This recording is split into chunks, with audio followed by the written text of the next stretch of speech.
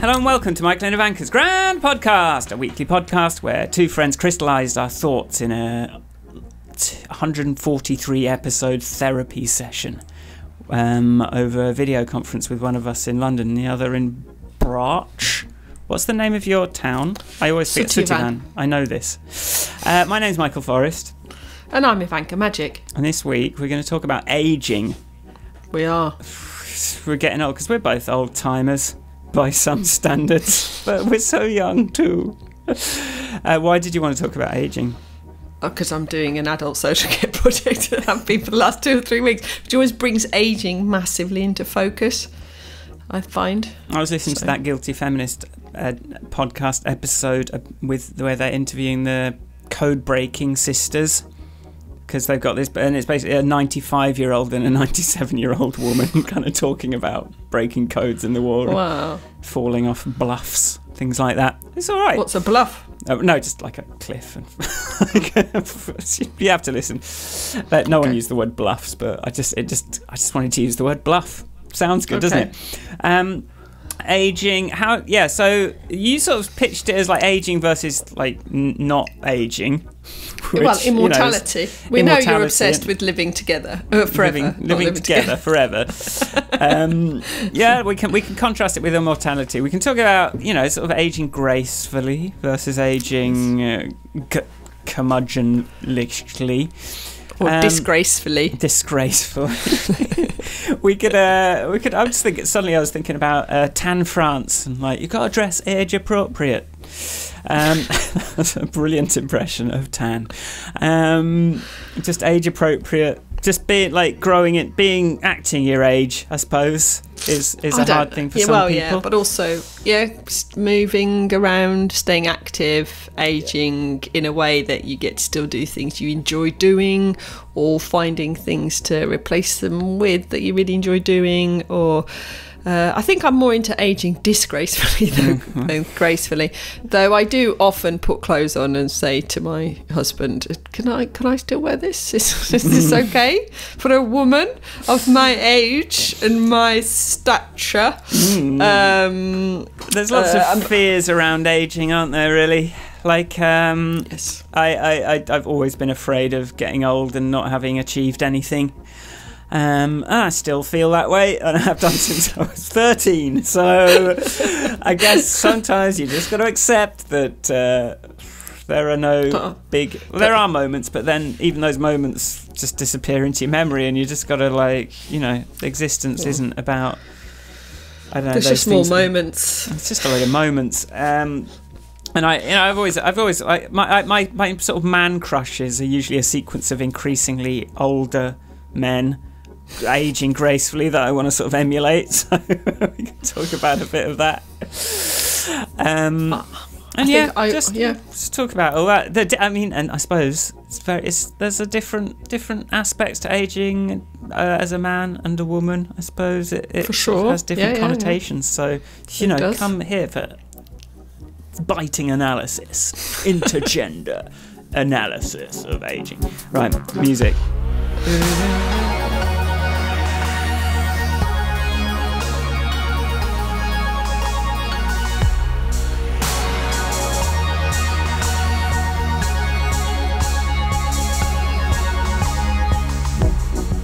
Going, Ivanka Majic?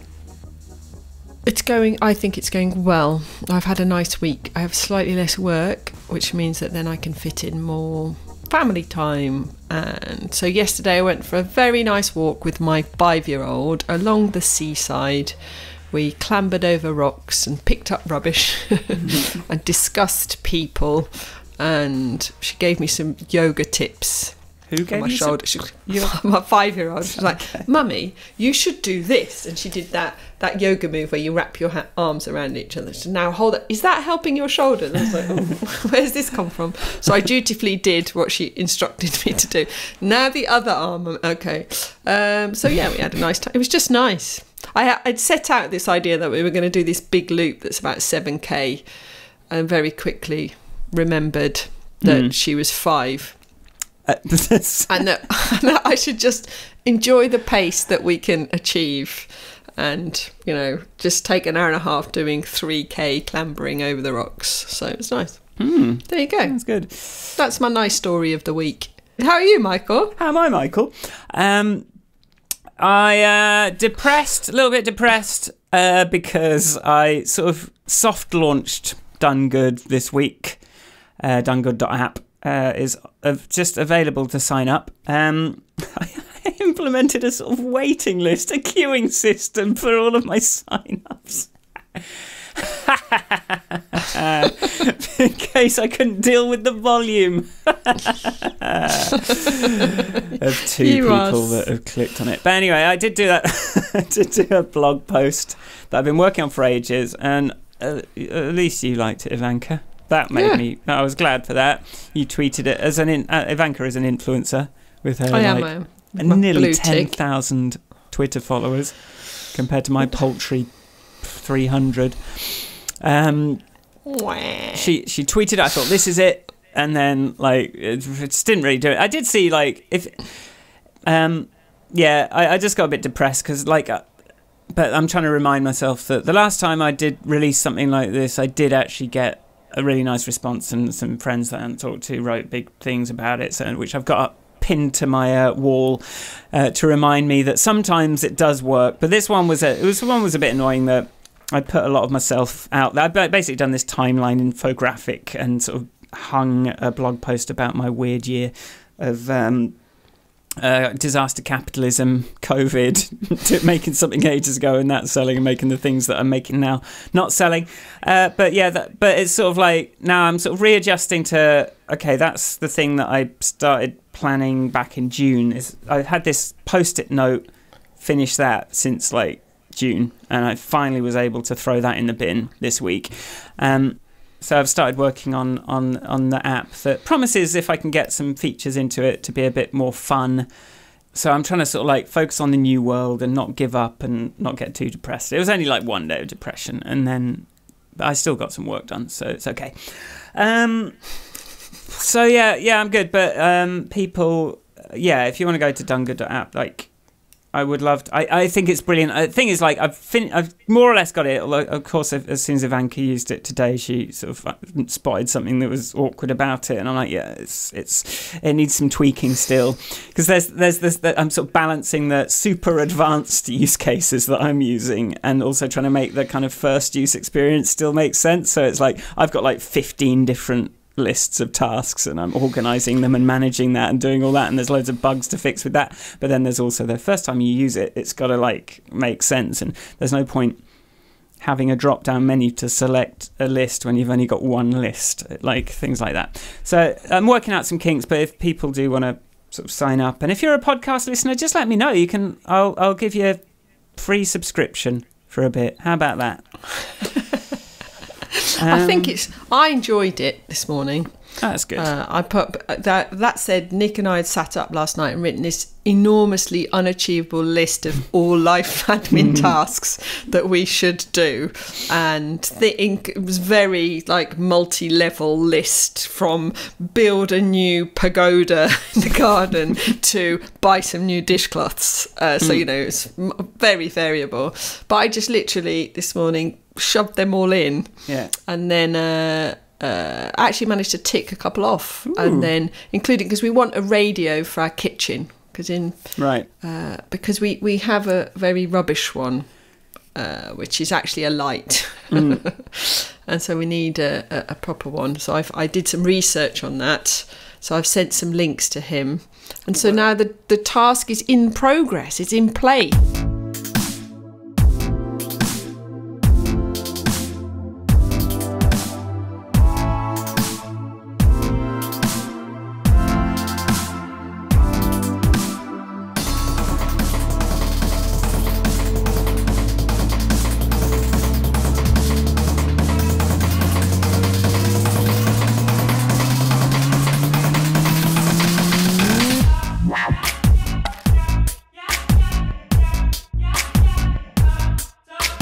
Aging. Where should we start?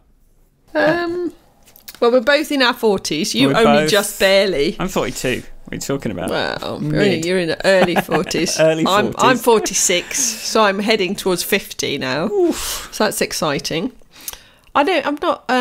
Things that prompted my thoughts on this episode were primarily because of this user research I'm doing, and therefore it's what's front of mind at the moment. But in general, I think we are both the kind of people who try and look after ourselves, which is, off the back of that whole quantified self conversation. Like, the objective is to just stay well for as long as possible. But there's other aspects of aging that I really enjoy watching. Like, I was in a bakery the other day, and the lady who works there is definitely well in her 50s. A man I'm walking with a mask and I'm being served. Then a man walks in without a mask behind me. She just went, "If you are not going to wear a mask, wait outside." And he was like, sorry. Like authority that comes with age. Authority of being, I think, and there's something very specific about female authority at that age. They're like, they've had, probably children, possibly grandchildren, or raised or looked after, and there's something about them that just don't mess. I haven't got the time, the energy, I can't be bothered to pander to your nonsense. It's the same as that doctor I talked about, and the eye doctor here, and she was like, mask over the nose. And I look forward to having that to reaching my 50s, being a sort of post-menopausal woman and going, no, and people just going, okay. I think it's a thing that I aspire to. This is not quite right, but I saw this thing last night. I ended up on Fellas, Is It Gay subreddit, and it's like, fellas, is it gay to cry of joy? Damn, this makes a homie cry. And just seeing these tweets where people are like, oh god, that's a bit effeminate. And one of them was, fellas, is it gay to have sex with older women?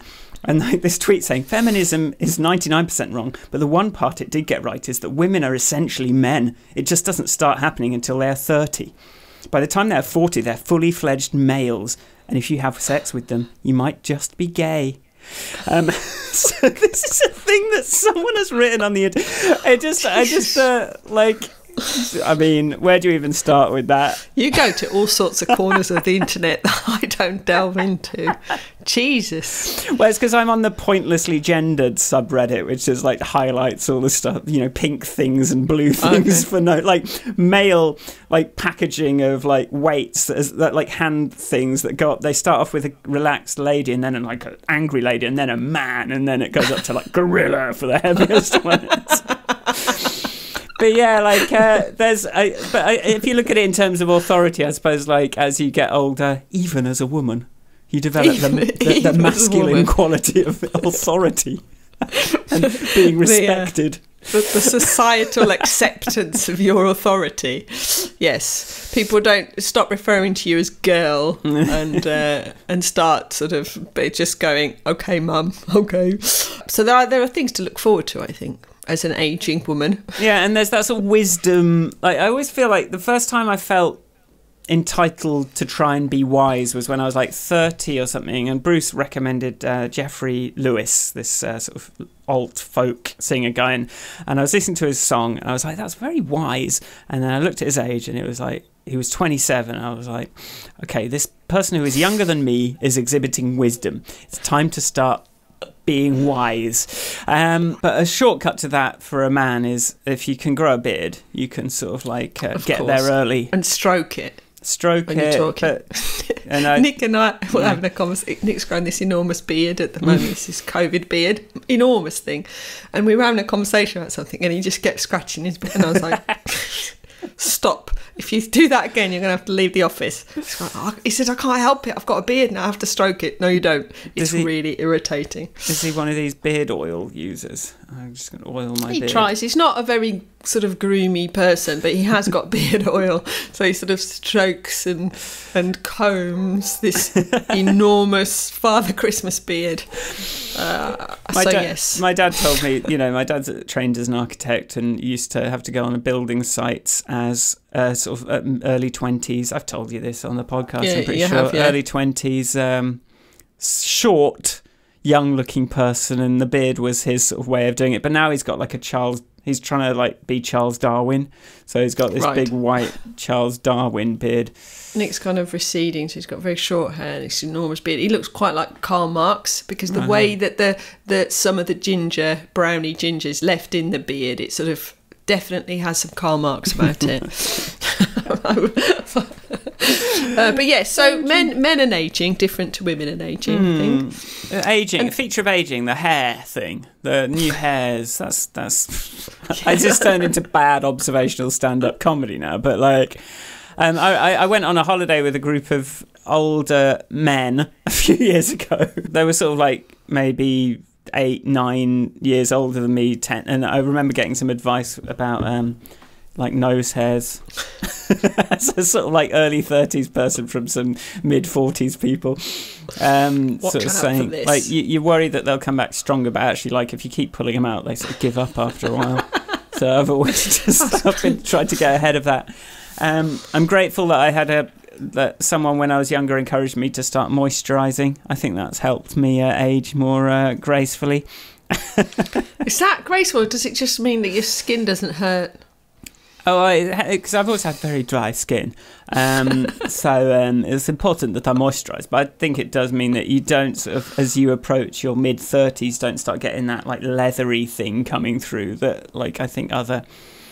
You see, like some people, I think I got 5 years back when I quit drinking. I was always grateful for that, but like that, because I always feared that, like because like. As you get into your 40s as a heavy drinker and older, like you get that red-cheeked kind of like puffy, sallow... A brewer's tan, they call it. It's like, I just didn't really want that for myself. I wanted to be... I was looking up to... Because I was looking up to like Robert Downey Jr. and going, like, he's 40? He's running around being Iron Man? That's amazing. I want that. How do I get to that? And now that I am 40, I'm like, I think I've more or less got that. So you are Iron Man, for proud sure. of myself for kind of like I've never been stronger than I am at the moment, and now I'm looking up to the sort of 70-year-olds in your that documentary on Netflix that are all like buff. I'm like, well, you know, if you can be 70 and still super fit and healthy, and I've got an uncle as well, so like I just like find someone that is a sort of template for aging well. And I'm just trying to copy what they do, really. Yeah, I think I'm not... I think there is that. I was quite lucky in my 30s that I sort of got almost adopted by some women that were about 10 years older than me, and they sort of like mentored me a bit, and generally like they've got older, I've got older, and it's been a nice group to follow in a way. So I definitely see that mentoring bit. But I think for one of the things that also comes, there's like this opposite of wisdom, which is I don't want to, I don't care, I don't want to, and I don't know if that's certainly, I don't want to do that, I don't want to exercise, I don't want to get out of bed, I don't want to eat well, I don't think it's necessarily like this kind of belligerent old age that happens to some people, so they just won't. Yeah, I saw it as you sort of like your beliefs, who you are kind of solidifies a bit, which is nice in some ways because it stops you being like, hey, I like that. Also, maybe I don't like that. Oh, did I? Yeah, I think this. No, maybe I think the opposite as well. The thing that sort of a 20s person will have, you can start to go, no, this is what I think, and I'm prepared to face the consequences of that. But that can... So that it's useful in some ways, but if taken too far, it can definitely sort of like close you off to possibilities. And I remember this. There's this idea that as you get older, you lose the ability to learn. But someone told me when I was younger, like, I'm still like in my 40s. I'm still like learning stuff all the time, and I think it's really important. I love the fact that your reference point for aging is in your 40s. Yeah, well, now that I'm like, so I don't think I don't know. So my mum was widowed when she was 46, right. And so that's kind of but since then, she's probably lived a different decade. Every decade has been something new or something different or something, like she's not a person who's fixed in any way. It's like picking up new things, learning new things. That's just sort of person that she is, which is possibly enforced by this early widowhood, but also she's just, I think if my father had been alive, they'd still be doing random shit, because that's kind of who they were. Do you know what I mean? It's like, so she's quite a youth. My mum's in her 70s, early 70s, but she's a youthful 70 rather than a old lady.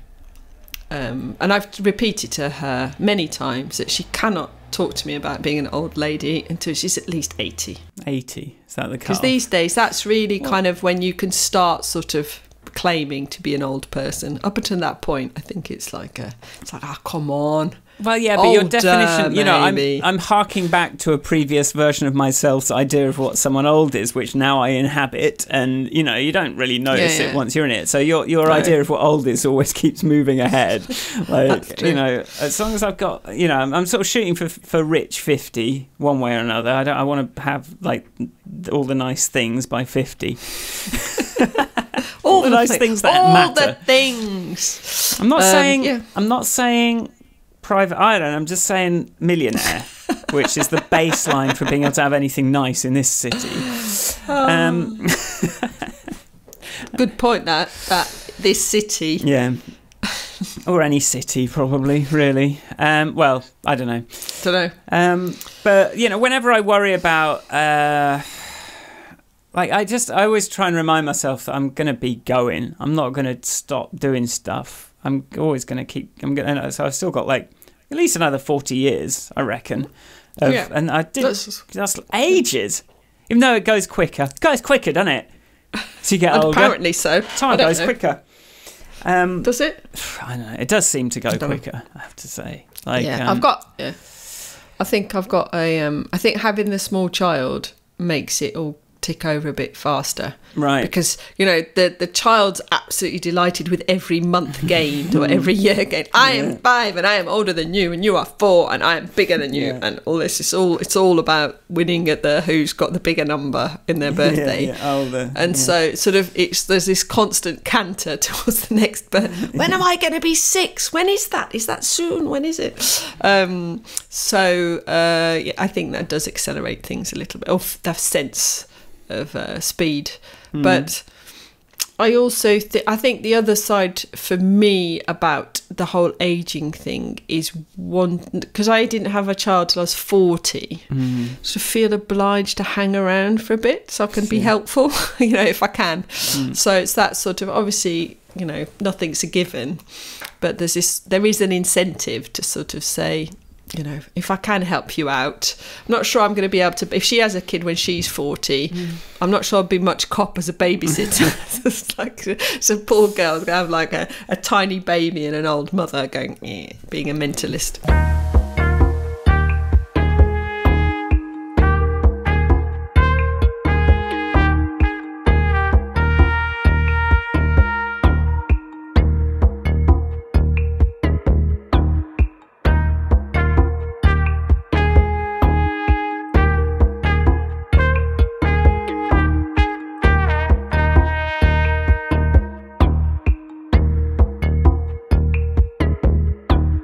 I'm very glad that I've always been worried about doing something to my back, because I think and you haven't been as lucky in that, but like it's those things that you can't fix.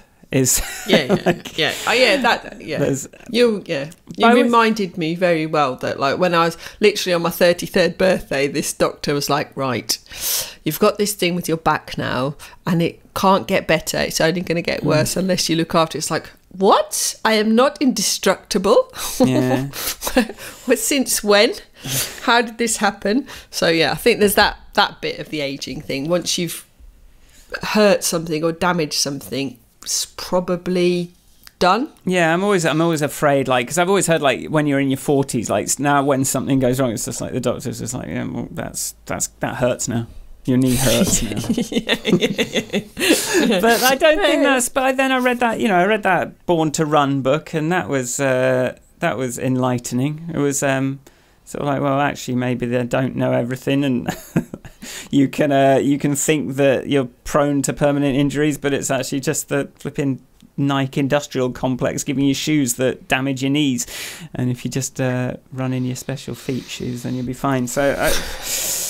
Do you run in your special feet shoes? I haven't been running for ages. I've just been riding on the bike, so I'm kind of out of the habit of running. But my plan is to get some shoes to try it out, but I just haven't got around to it, to be honest.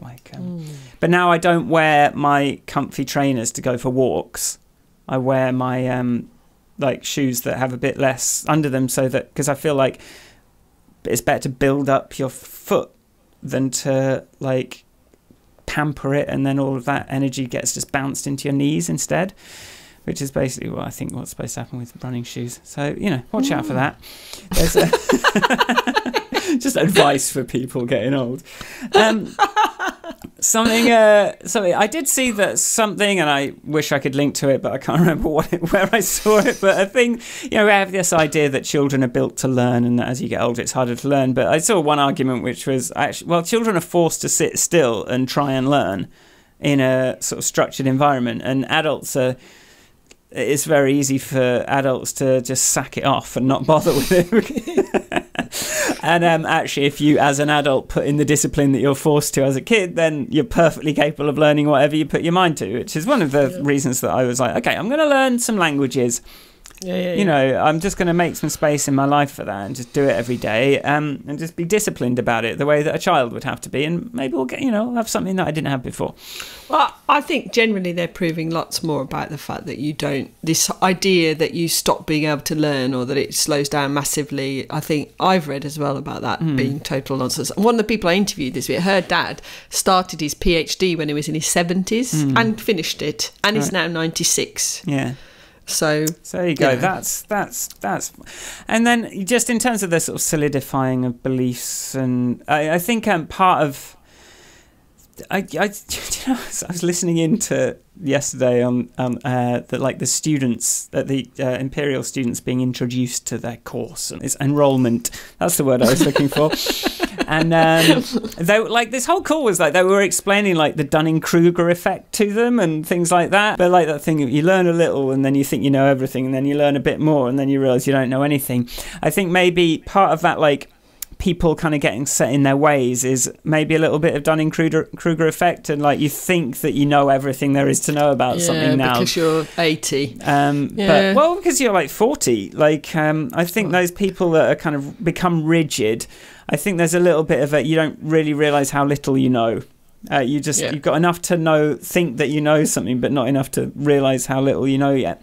And then if there's no incentive, if you're not the type of person that's going to push through that, then you may just sort of I think that's what kills people probably. They just sort of think they know everything, they stop learning, they stop changing, and they just sort of what do? You just drink, get older, get fatter, retire, whatever that is. I think if you don't feel like you've got any value to anyone else, you're just a burden on other people. How can you expect that to be a healthy way to live? I think this is one area where, the whole personal responsibility thing that we talk about, there's two sides. If you know that you can be an active agent in your own aging, and you accept that and do stuff, then you can live a very enjoyable, growing, have activities, do stuff, or not have activities, or be able to change your own TV channel or whatever it might be. Having more people taking responsibility or taking agency in their own aging, I think, is a good thing for society. For those that don't, I don't know if they've ever been introduced to the concept that they can. Yeah. Do you know what it's like? Do you know if you can learn something at any age? Yeah. It's not that, I'm 60 now, therefore I'm just nearly dead. There's no point now. I remember my grandpa in his 80s. He's Nelson Mandela's Long Walk to Freedom book came out. My grandpa, who's a massive reader, he and I were very similar. We'd just sit there when I was little, and I'd read, he'd read. Very companionable. Nobody said anything to anyone, and we got him Nelson Mandela's Long Walk to Freedom maybe when he was 85. He was like, can't start reading that. I'll be dead before I've finished. I was like, okay. It's and he started not buying new shirts. So he's walking around in frayed shirts. What's the point? I'm going to be dead soon. It's like, so my mum like marched him to the shops and bought him some new shirts. It's like, no, you cannot walk around looking like that. It's definitely a mindset that people can start adopting pretty early. It's like, and it's the same thing. It's like, well, what's the point of tidying up? It's just going to get messy again. And it's a sort of sign of kind of depression, I think. Like, if anything, like, I mean, every little. But then you see someone with a sudden cancer diagnosis that finds out that they've only got like a year to live, and cramming in all these things into that time, and sometimes that like deadline can be a big motivator. So I don't know what the difference is between someone that takes that as a motivating factor and, well, I know how long I've got. I know how long I've got to achieve something. But I think that's the whole, like, well, I think, I don't know, it's a short answer. I wonder if it's something to do with the sense that there is no further decline. Like, you're not going to age slowly over 20 years. It's like, this is it. You're going to get ill really soon. You're not going to be able to do stuff, so do it. But I think also this is going back to the beginning thing where you started with gender and aging. Yeah. Societally, aging is not celebrated or respected. We know this. It is particularly not celebrated for women. You know, there's like, you go for, so, but that, you know, like a bit of celebrating the fact that with age comes wisdom, comes experience, comes an ability to learn and join up dots, comes the opportunity to try out new things, because there is, for most people, less pressure on earning a living. They don't have to look, they have fewer dependents, potentially children have left home. They can enjoy their grandchildren, but then send them home for discipline and you know, for many people, that is the reality of aging, or, you know, sort of their older years, but not necessarily their approach to aging. And I think we're never told that we can. Yeah, and also, like, I think even if I look back, I was like, do I yearn to be 28 again? Not really.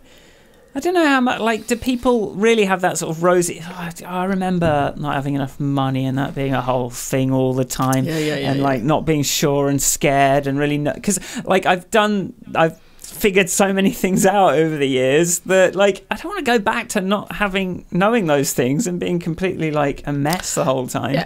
Yeah, I've thought about this.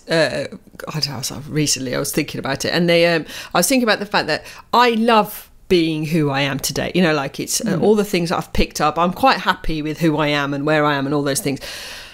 But in my head, I can still dance on tables in a club. It's like I don't think in a weird way, or when I in my mind's eye, I still look. I don't know if it's looked the same, or I'm the same person that I was then. I've just picked up more experiences, and I think there's this weird, like, don't know that anybody, I always feel not old enough to be responsible for X thing. You know, it's like, oh, you know, that, like the lady in the Bakers.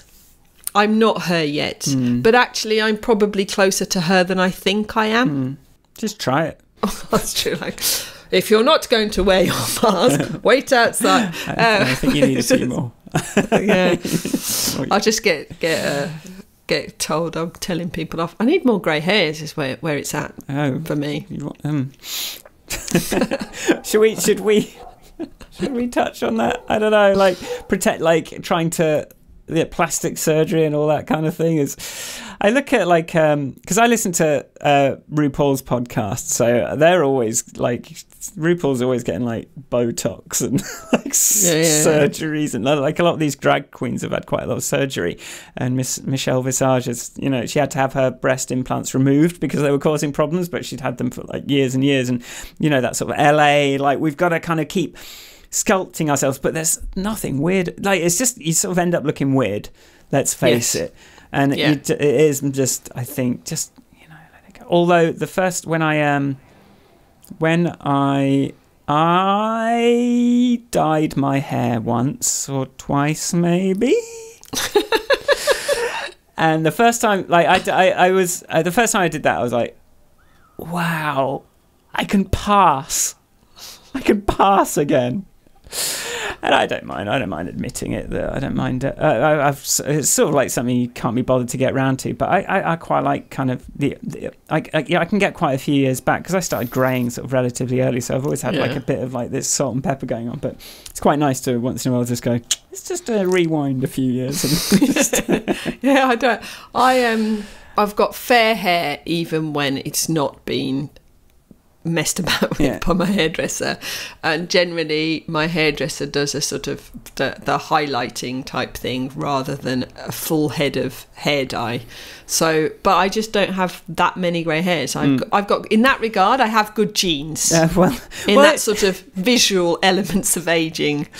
I mean, I'm very happy that my hair isn't like, I didn't start receding young. Like I did, like as I was like in my 30s, I was like, it's not quite where it was, but like it's fine. But actually, what I decided about the hair dyeing thing was like, what I don't like is this like in between bullshit.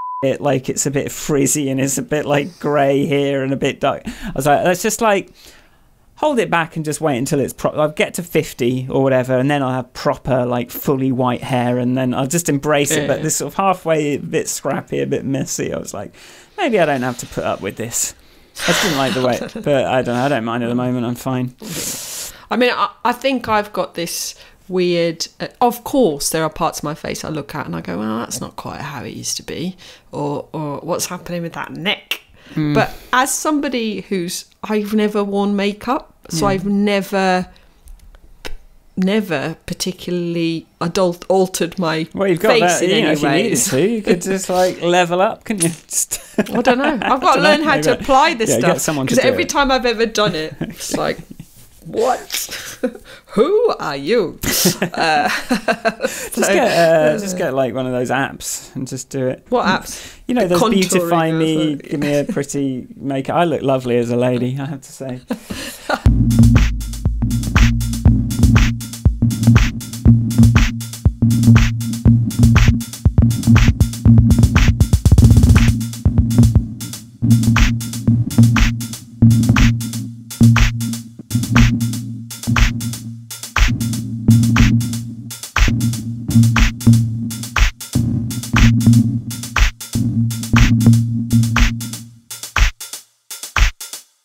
I just wanted to talk about old people and technology, and there is a thing of like some people embrace it, and some people, I'm not going to name any names, but like they've sort of embraced a certain level of technology, but they're not really prepared to learn anything more or change. It's like move from, no, those pop-ups are where I like them, that my toolbar in Internet Explorer is the way it's always been, don't touch it.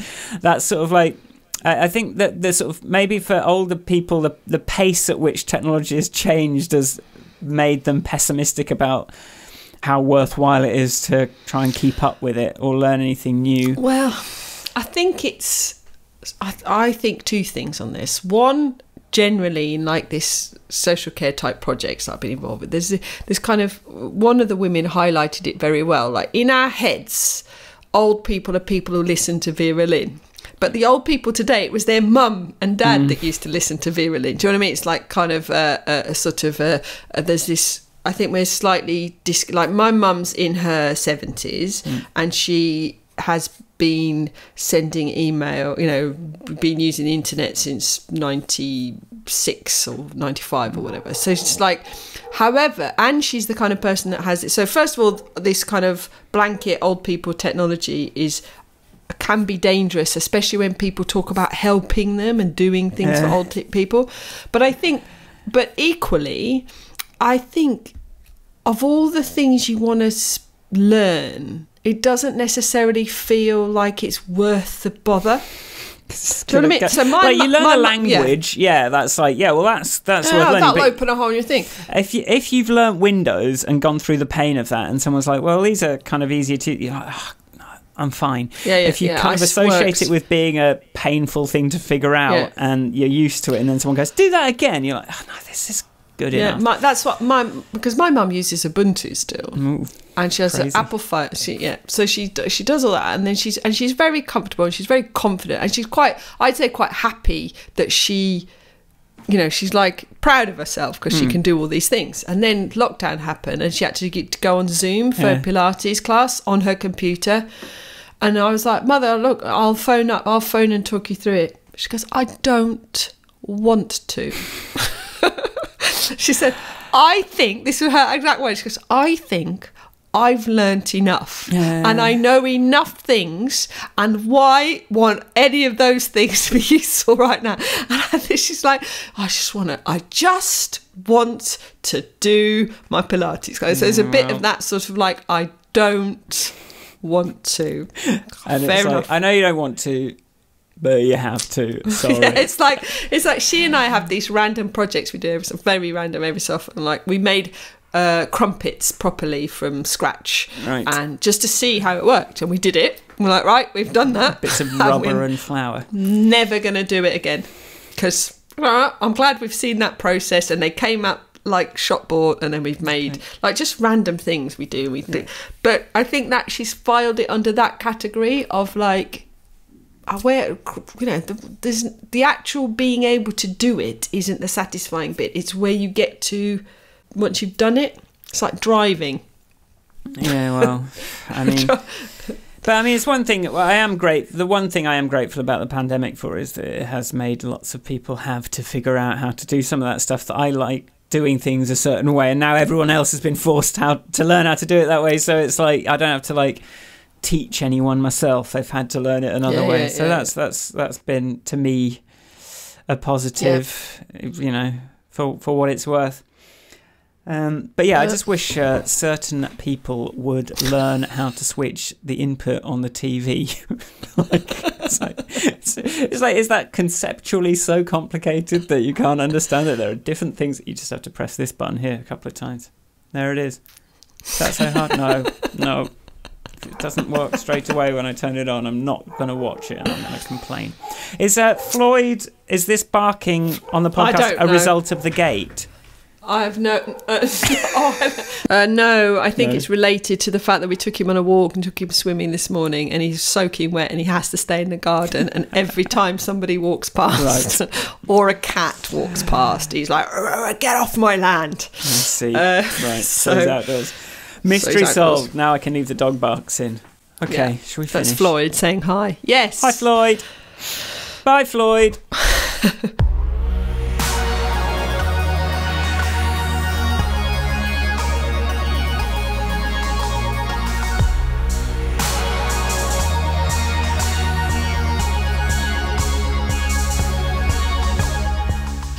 Right. If you like the podcast, go to grandpodcast.com.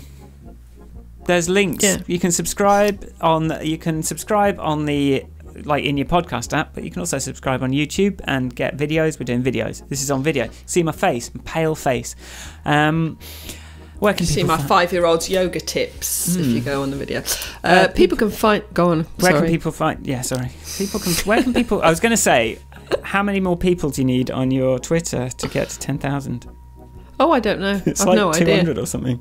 Is it? Is that high? Follow Ivanka at Ivanka on Twitter and get her to the next age milestone achievement. Yes, do that or don't, but say hi, and do go to at Ivanka on Twitter. You said that, didn't you? Yeah. No, you lost my train of thought. Doesn't hurt. Yeah, I ruined the outro. You can find me at Michael Forrest on Twitter, on Instagram, on SoundCloud, you know, wherever you want. MichaelForrestMusic.com, and come and sign up to donegood.app if you want to get things done. It's a to-do list that shows you one thing at a time. I think this is how I live my life. I love it, and I think more people should try it. And just let me know you heard it on the podcast. I'll see if I can do something. Log into the Stripe panel, create subscription, no payment, maybe. Give you like a few months, maybe. I don't know. We can come to an arrangement. Just give me a shout. Yeah, and go to good to hear. Yeah, thank you.